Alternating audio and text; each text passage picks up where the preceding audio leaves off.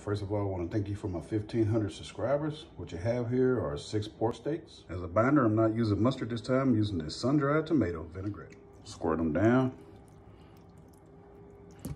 All right, massage them well. All right, they've been coated top to bottom. Yeah, I like to use rubs that don't have any salt in them, or either I make them myself. All right, this time get your favorite tray and set those bad boys in the refrigerator for about an hour. All right, it's been an hour and that smoker is hot. I got it set at 270.